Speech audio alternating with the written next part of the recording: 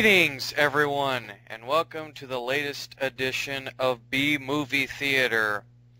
And boy, do I have a doozy for you guys. And I will not be alone in this so-called review. I am joined by the man that I've always mentioned in my videos, and you probably heard his voice in the last video, Random Moments in Boredom Part 4 or Part 3, whatever the hell, whichever one it was. But I am joined, of course, by, my best friend Seth, which I'm sure a lot of you who have actually watched a lot of my previous videos goes by the Xbox Live name, or Xbox Live gamer tag Nico Kid. What's up, motherfuckers?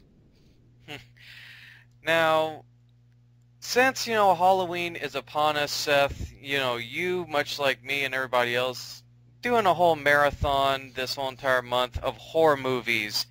And Yep. the one that you and I watched last night was probably one of the cheesiest and stupidest B-movies, and yet it was one of the awesome ones. It wasn't like Monster or Thanksgiving. It was definitely bad, but it was pretty good. Of course, the movie we're talking about, as you guys can see by the picture here, is Basket Case. This movie was released in 1982 and was written and directed by Frank Henlotter. I'm not even going to try to pronounce this dude's last name. But this movie also spawned two other sequels that hopefully will become instant streamed on Netflix at a later date. And pretty much the movie is most noted and has gained a cult following for its low budget and over-the-top violence. Some ass violence. Oh shit. Oh yeah. And basically the story of Basket Case, for those of you that are looking at a lot of the pictures throughout this and are just going, what the hell? Okay, basically Basket Case follows Dwayne Bradley, a young man who carries around this wicker basket, and inside this wicker basket is the deformed, tumor-esque, like, fetus I guess you brother could call thing. Yeah, it was like a living brother on his stomach, and it looks like a turd, a living turd with arms. Basically, he carries his brother, whose name is Beguile, who is basically, apparently they were born Siamese twins. However, Dwayne fully developed, whereas Belial, or Beguile, he actually was like this tumor yeah, he was like this giant lumpy tumor that like hung onto his side, and apparently their mother dies during childbirth, and their father hates them for the fact that they're so hideously deformed. Well, he hated the brother. He hated the brother simply because he blamed him as the reason that his wife died, and so he tries every surgeon who tells him, okay, we can't get rid of these conjoined twins. So he ends up basically secretly under the table paying 3 doctors. Actually, wait, wasn't 2 of them a veterinarian, or one of them was a veterinarian? Well, one of them became a veterinarian like after the fact, but basically these 3 doctors are secretly paid under the table to do surgery on Dwayne. They supposedly kill Belial, and basically apparently one thing that they don't elaborate on, that probably if you and I ever see the sequel, Seth, will kind of explain into it, but they don't really go into very much fact. But apparently Dwayne and Belial have a telepathic psychic connection. Yeah. That they can. However, we never hear Beguile speak. We only know that he's talking to Dwayne. Well, you hear him go a lot, but you never actually hear him speak. Yeah, he never speaks. He never forms vows. He just makes like guttural roars and all kinds of stuff. But apparently he telepathically can speak to Dwayne, and pretty much after the fact, all 3 doctors change their identities. They try to get rid of all the evidence and stuff, and so Dwayne pretty much finds his brother. Their father is murdered. They're raised by their aunt until she dies, and then pretty much Dwayne goes to track down all 3 of these doctors, and he and Belial basically get revenge. You gotta tell them how they murdered their father. That was ridiculous. That was like something I saw. Yeah, the way they murdered their dad was a doozy. Apparently, there's all this chainsawing, hammering, welding, buzzsawing, all this other shit going on. You would think that the thing that they created was made by Jigsaw himself. It's like a giant saw blade with It's like a giant saw blade, nails, screwdrivers, and it's all machetes on a little tiny kiddie wagon. And then you hear the father go, ah, and then you just show a shot of his stomach, and the next thing you know, you just see a whole bunch of like blood splatter on the floor, and then you see both his feet just fall in the opposite direction. Oh, basically, man. They split their dad in half. Who keeps a buzzsaw that big in their house? I didn't even know they made buzzsaws actually that big. That is ridiculous. But pretty much what happened as I was saying, they tried to track down all three of the doctors that are responsible. And man, what was it? Like the first doctor, I think like the opening scene they show the first doctor getting murdered, and it was actually the one that was the really reluctant one. He's frantically leaving his house with like notes or something. Just how he dies is funny. He's like all the power gets cut off, and he's in a corner trying to call the police. And next you know he smacks doors and sits. Oh no! The best part was the revolver. Oh my god, this thing was tiny. He just starts firing randomly in the shadows, but like he hits the fires this little tiny kitty pea shooter, and he just starts randomly like shooting it around like the Nostalgia Critic and that one like. I don't even remember, but you know, of course, what I'm talking about. And those of you that watch the Nostalgia Critic know what I'm talking about. He's just waving the gun around, like shooting at stuff. And then all of a sudden, you see this giant hand just go in his mouth and like start grabbing him and scratching him. Oh my god, it's so horrible. But just the way they did it just makes it look funny. And then they actually show, and then apparently. Dwayne apparently is a likable guy because girl, yeah, he's way too likable because every girl in this film apparently wants to shag him. I mean, god damn, just like right off the bat, hey, can I sleep with you? No, you can't sleep with me. Just, oh my god. And then that one lady, I don't know if her name was Sam or whatever, but that one like black girl that apparently she looked like tranny. Dude, it looks like she got a plastic bag stuck over her head and beat with an ugly stick. I mean, just there were moments in this that just had me and Seth laughing, and then like apparently Casey, who was apparently the love interest of the movie supposedly, sitting there hitting on him in the lobby, and then apparently they show, and then apparently they show the second doctor, and apparently when he gets killed, we see Bilal for the first time, and man. It's hilarious because he looks like a damn mannequin, and then he's like, ah! And then he just has like razor sharp teeth and like black eyes and stuff, and he's like, and he leaps on the guy, and he's just like, and the guy looks like he's just holding him the whole entire time, just fighting with a puppet that's just not even there. And then apparently the guy just gets messed up. Then he just like apparently rips the guy in half, but before that. Had probably the most ridiculous, over-the-top scene that even Seth had to point out how impossible it was. He ripped off an entire full metal door, hinges and all. Just how do you do that? He's barely he's the size about of a basketball with hands, and he rips off a metal door. Apparently, he thinks he's Spider-Man because when you finally see him, he's on the side of a wall. You don't even know how he's sitting there just on the side of a wall. Grabs the doctor. How is that possible? How? And then when he crawled down the building, that's what I also want to know. And then but see, and then of course apparently he's like. What was it? Like the hamburger scene was funny as well. Oh my god! He just dumps a whole bunch of hamburgers in there, and then he just sits there. He's like throwing a fit like a baby. You just hear like nothing but loud munching and stuff. Then all of a sudden you see 2 pieces of bun just fly out of the basket. Yeah, his brother sits there. He goes across the street just to get some hamburgers. He comes back with 2 bags of about. I'm gonna assume both bags are filled with about 50 of them.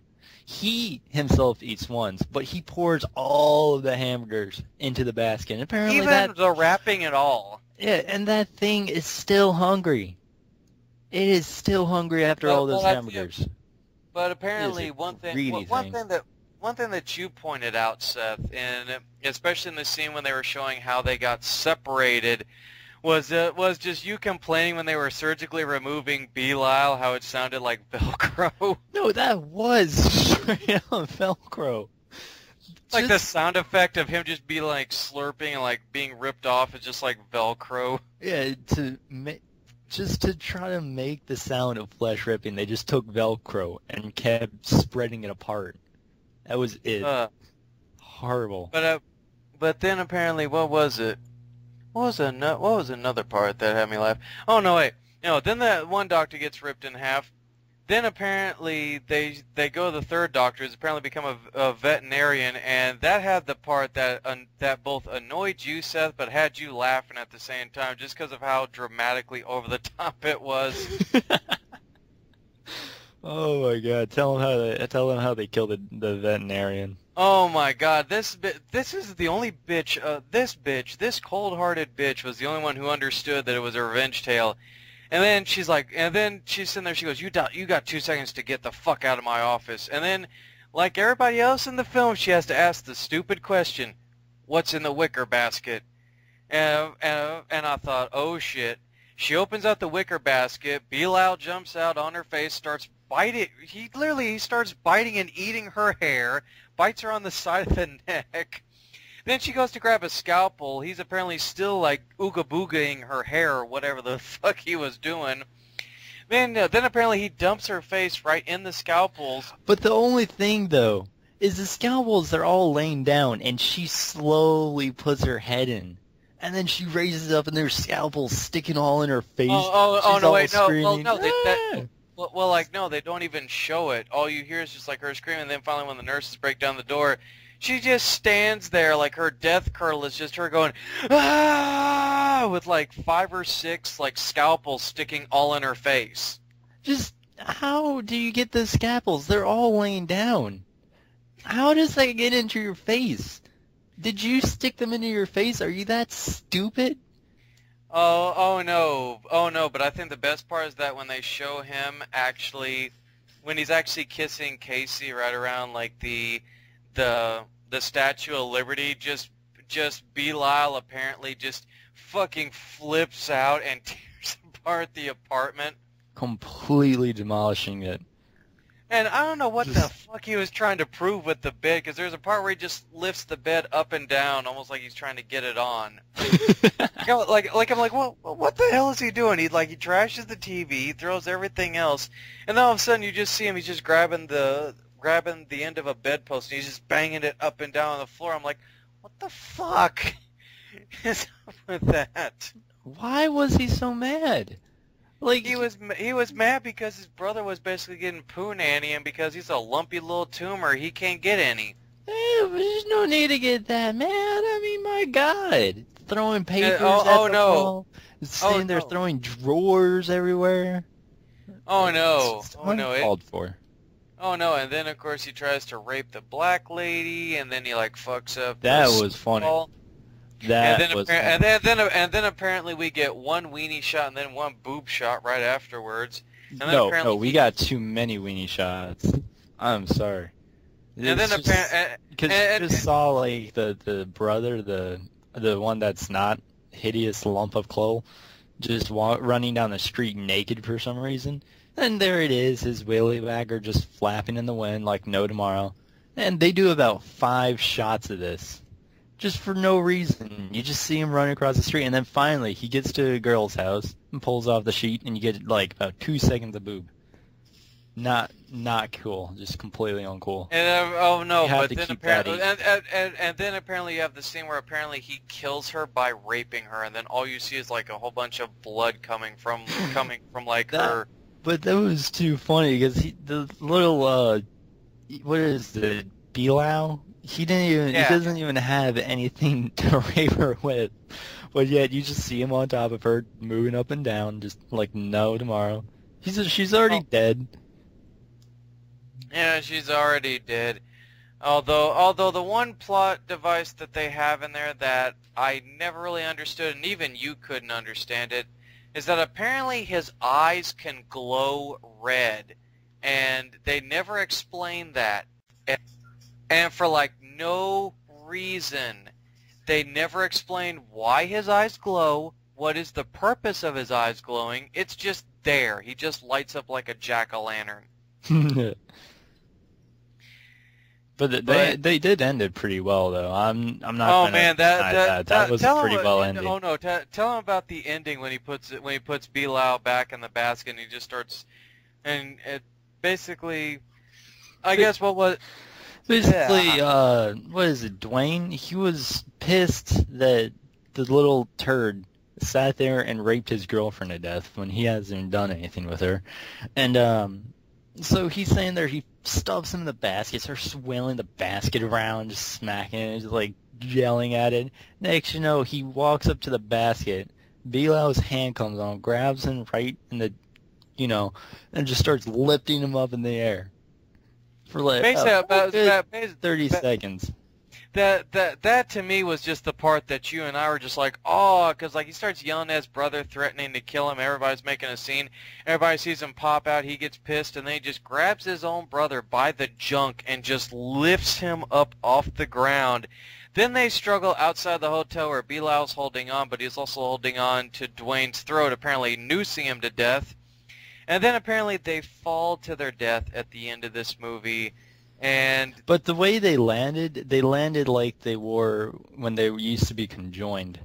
So I mean, it was kind of like and that was the part that was a very symbolic irony to end the film. Like I didn't notice it until you said it at the last minute.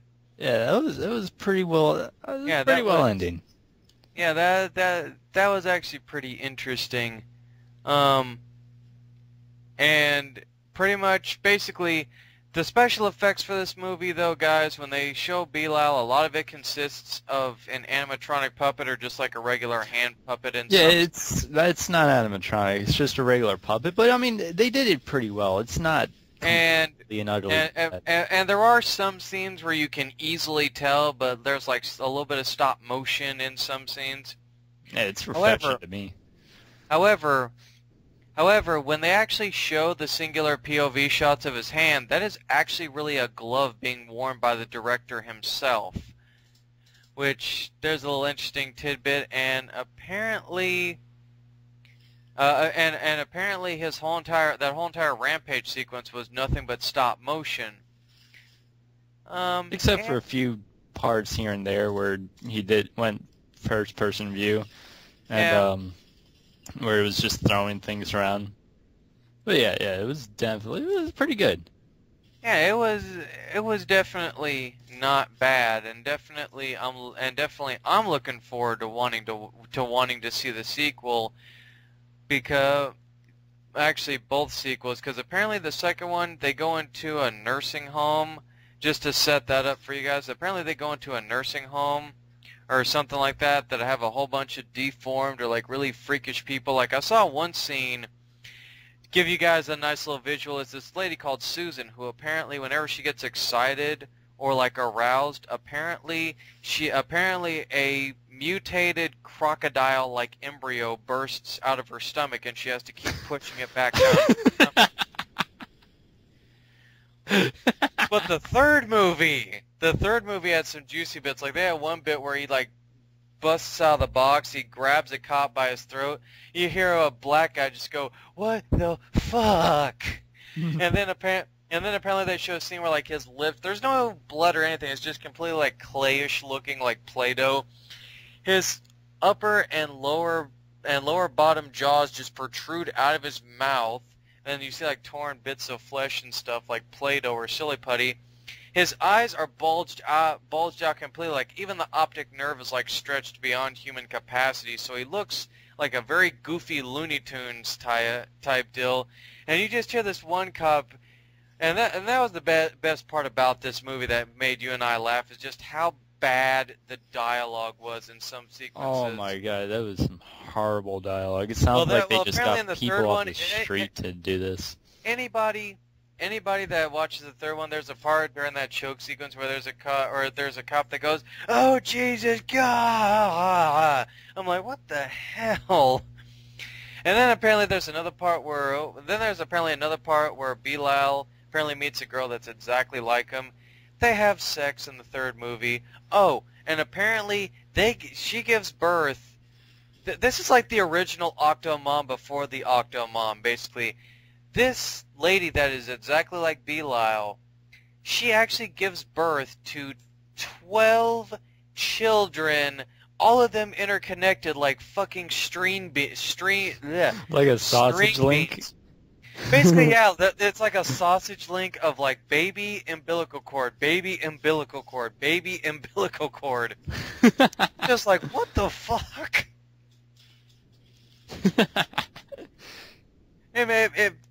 That's the great part about movies like Basket Case, Seth. They make no sense, and they're over the top just for entertainment value. It might not make sense, but it is still fun to watch. Indeed. But there you go, guys. That is at least the first Basket Case That's movie. Basket Case in a basket for you. Oh, wow. Hey, it had to be made. It had to be made. You know, I mean, yeah, it's you know, I mean, I think the best part to me is that speaking of baskets, I almost thought that Belial was gonna be stuck in that packing peanut box when Dwayne gave him a TV, because apparently there's a scene where when he goes to try to meet up with Casey, he gives him a newspaper, like he's gonna read a newspaper, and then he also gives him a TV, which apparently he goes to turn the knob and he just pulls the knob off on accident. It's just like, why would he watch TV? Didn't even know those things. Didn't even know he could watch anything. Just thought he loved to kill. But nope. Loves to read newspapers and watch TV, apparently. And apparently just eat absolutely everything. Eats nothing but meat, and a whole lot of it. He's a cannibal. But yeah, guys, yes, guys, that is the first Basket Case movie. Hopefully, if Netflix can have the second and third ones, you know, Seth and I will watch those, and then definitely do the other two. But there you go, guys.